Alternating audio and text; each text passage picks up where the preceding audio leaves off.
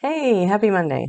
Today I want to read to you from 1 Corinthians chapter 12 about spiritual gifts. Now, concerning spiritual gifts, brothers and sisters, I do not want you to be uninformed. You know that when you were pagans, you were enticed and led astray to idols that could not speak.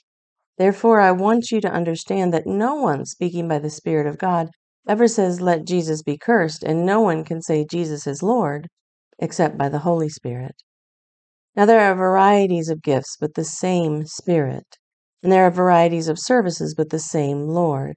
And there are varieties of activities, but it is the same God who activates all of them in everyone.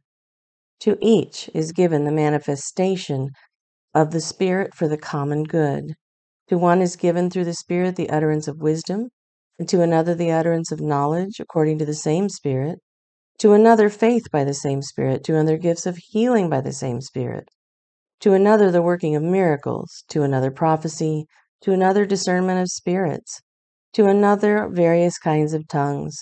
To another, the interpretation of tongues. All these are activated by one and the same Spirit, who allots to each one individually just as the Spirit chooses. For just as the body is one and has many members, and all the members of the body, though many, are one body, so it is with Christ. For in the one Spirit we were all baptized into one body, Jews or Gentiles, Jews or Greeks, slaves or free, and we were all made to drink of one Spirit.